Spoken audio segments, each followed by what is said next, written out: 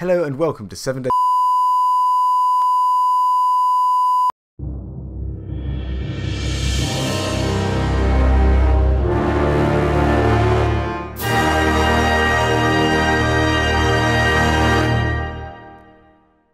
This week, new research has shown that bombs dropped by the Allied forces during World War II were so large that they could have been detected up to 1,000 kilometres above ground. Considering space officially starts at 100 kilometres, that is high indeed.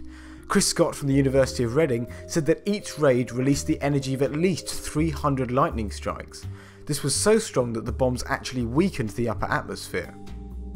In other news, ecologist and ornithologist Dave Andrews was the first to spot a lone beluga whale swimming around in the River Thames. For those of you who don't know, the Thames is the main river that runs through London.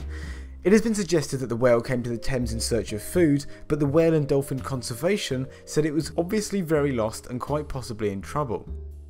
Well, ladies and gentlemen, science has finally gone too far. Scientists are now using it as an excuse to give octopuses drugs just to see what happens. Nah, I'm only joking. But octopuses have been given a drug, MDMA or ecstasy, the point of which is to try and determine its social behaviours, and they have found links between them and us, one of which being an episodic memory. This has all come about because of the very interesting way that octopuses react around other octopuses, and it seems that there's some kind of social structure that may be involved in the octopus world.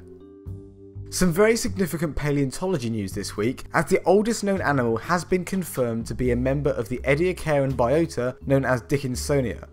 New fossils of this organism were discovered in Russia that were so exceptionally preserved they contained traces of cholesterol, a kind of fat molecule that is an indicator for animal life.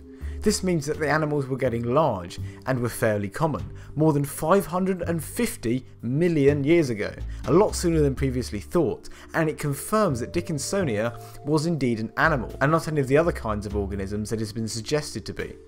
Thanks to Max on Discord for flagging this one up for us.